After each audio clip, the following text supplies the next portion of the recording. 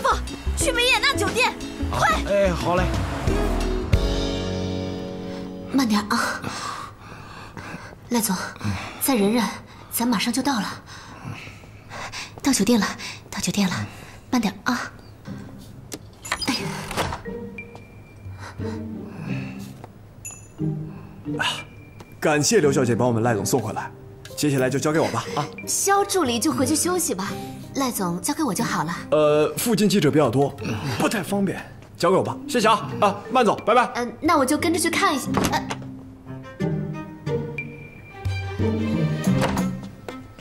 哎，慢走啊。哎。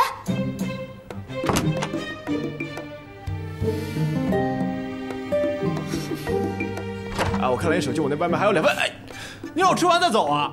你可以走了。哎！照片给你发了，人也给你吃走了，外卖都不让吃是吧？合着我就是工具人，啊？萧何。调002。啊。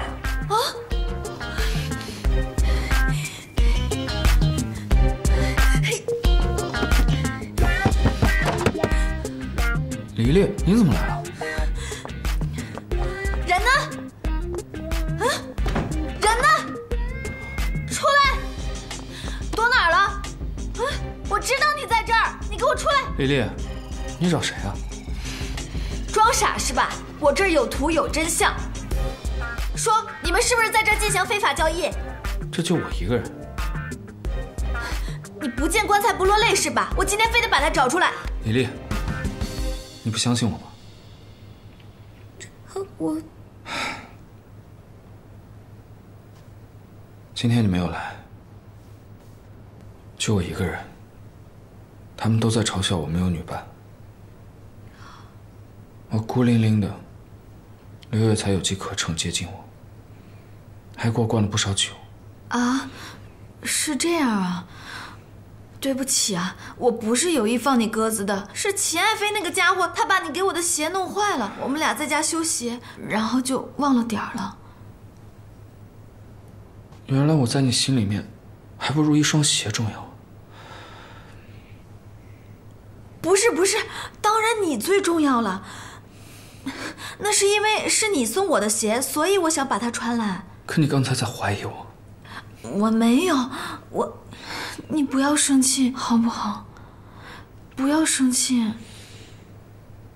那你亲我一下我就原谅了。啊？那你就不会生气了对吧？仿佛这世界多了许多不可能，手机上的讯息保留到永远，在你手心画个星星，不用太多的话语，在心里的每个角落藏着的都是你，我的世界多了个你，要每天干净。我慢慢的听我的声音，每天跟你耳语。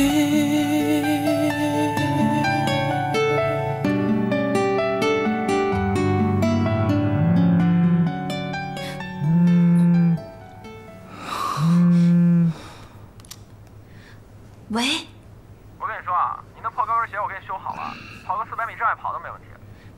这种小事儿以后就不要打电话跟我讲了。不是，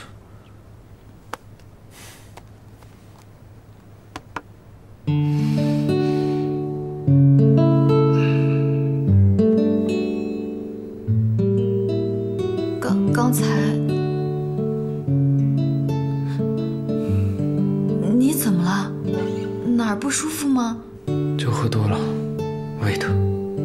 胃疼？那我下去给你买点药吧。不用了，你用手帮我暖暖就好了。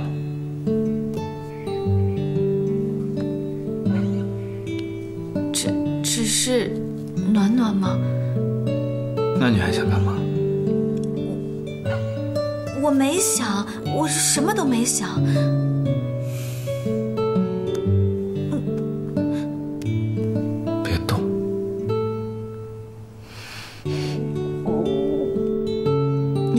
怎么乌噜噜噜噜的？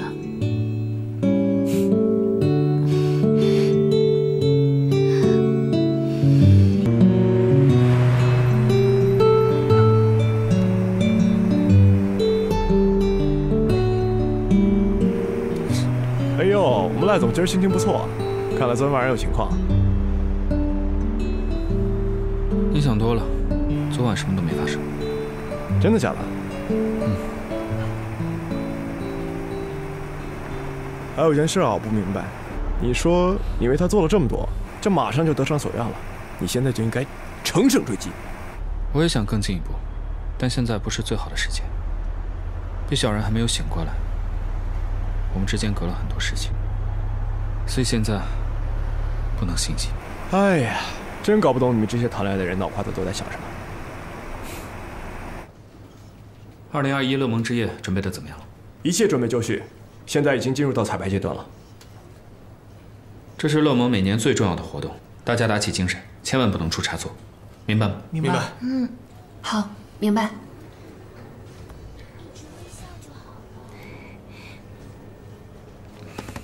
哦，明白，特别明白。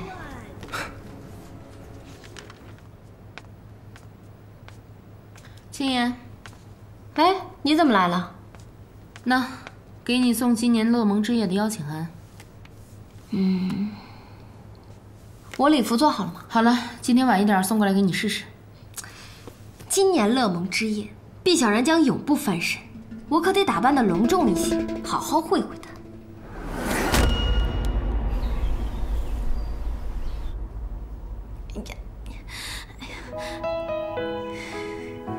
这手也够不到呀！丽丽，我们迟到了。你快帮我拉下拉链。呀！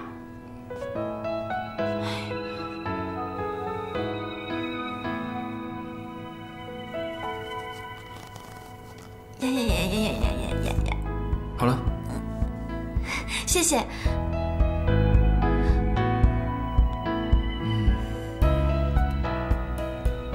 还少了点什么东西。哦，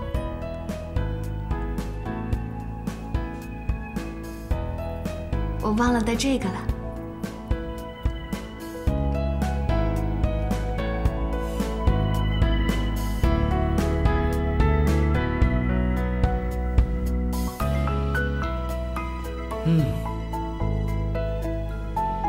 很漂亮。走吧。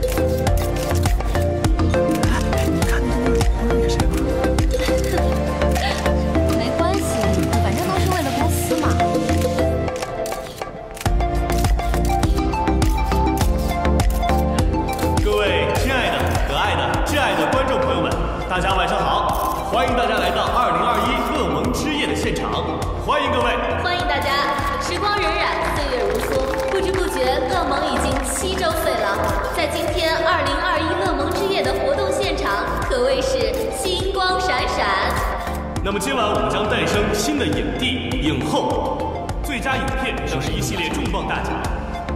那么究竟各个奖项花落谁家？让我们拭目以待。好的，接下来咱们要颁布的奖项可谓是万众期待。没错，接下来的时间呢，将会请出我们的颁奖嘉宾，2届金牛影后沈之梅小姐，掌声有请。有请。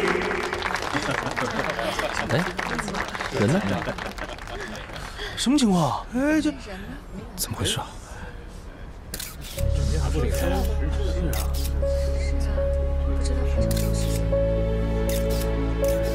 哎，颁奖嘉宾不是梅姐吗？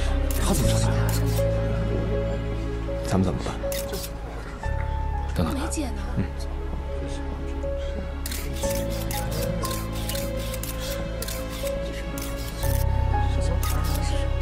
梅姐临时有事，拜托我手里的这个奖项呢，是乐檬本年度最佳女主角。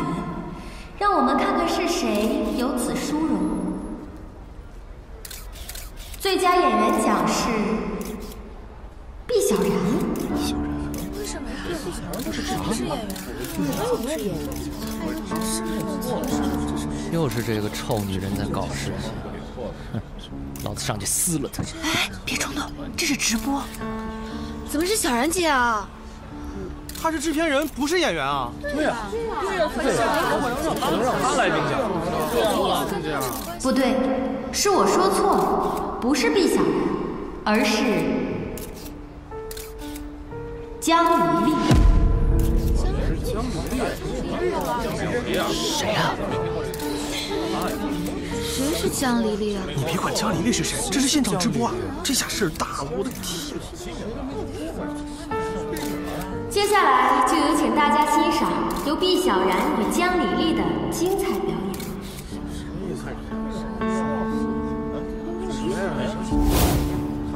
谁呀？怎么了？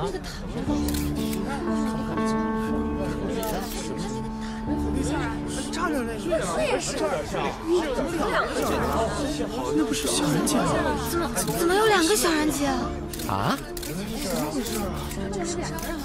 这2个视觉太像了，这个。对啊，那难道那个就是江离丽？太离谱了吧！正如大家所见，一直以来，乐檬都在欺骗大家。坐在台下的根本不是毕小然，而是他的双胞胎妹妹江离丽。啊？这是小然姐。小然姐有双胞胎妹妹。啊？她还有个妹妹？怎么被戳穿了，不说话了？任清言，这里是乐檬的颁奖典礼，不是你的片场。你在这儿大闹一场，后果如何？想过没有？公道自在人心，我说的都是事实。事实？仅凭一段视频就来质疑我的身份，不觉得可笑吗？众所周知，2年前毕小然因为一场事故背部受伤，留下了一道10公分的疤痕。你敢不敢当着大家的面展示一下？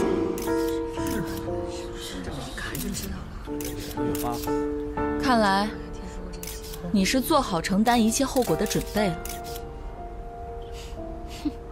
你要玩，我奉陪到底。是真的呀？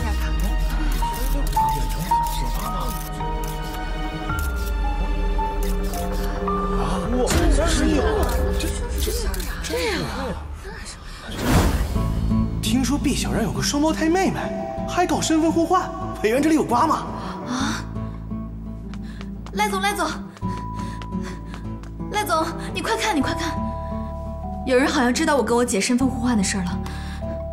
看这个，这条帖子虽然现在没火，那万一被人看见了怎么办？你看，现在的毕小然不是本尊，而是她的孪生妹妹，怎么办？先别急，先联系发帖人。我都给他发了好多条消息了，都没回我。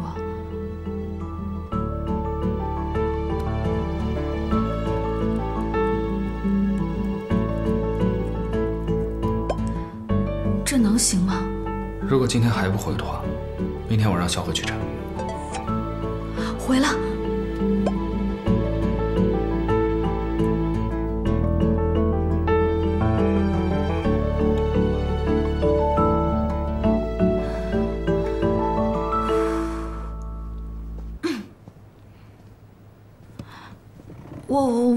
我为什么这么紧张啊？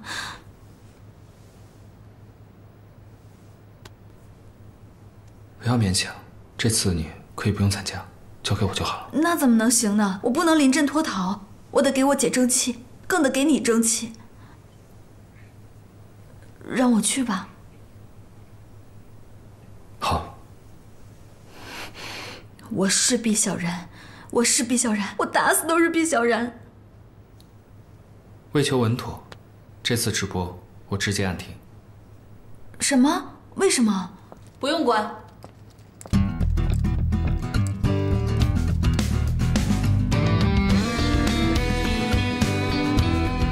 我要的就是声势浩大。看清楚了吗？看够了吗？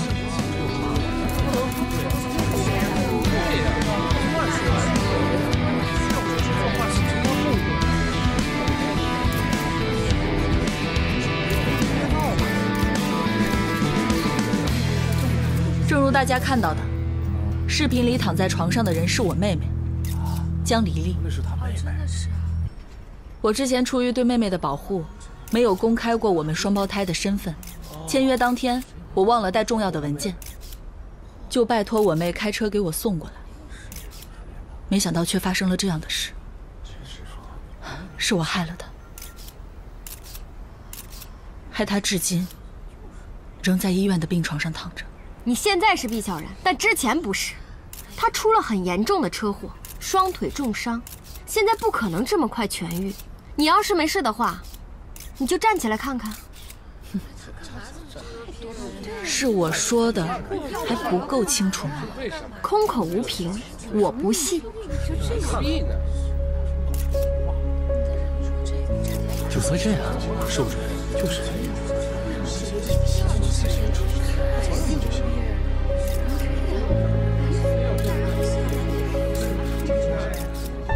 千言小姐蓄意滋事，造谣诽谤，我们一定会追究下去的。不善罢甘休，我看你们是心虚吧？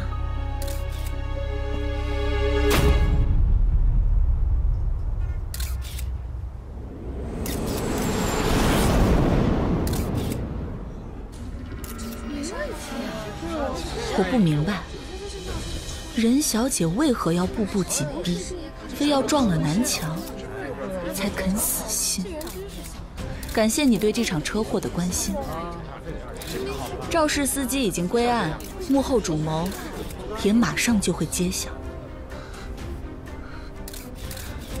只是有一点我不太明白，任小姐你为何会对这场车祸的细节如此了解？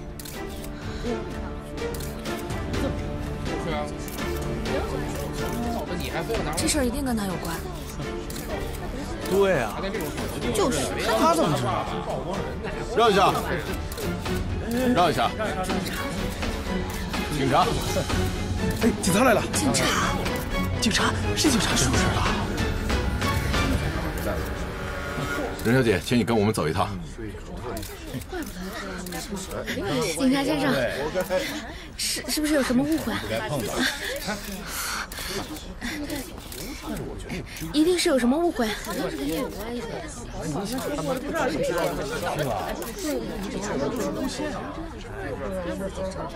人真是想他到底。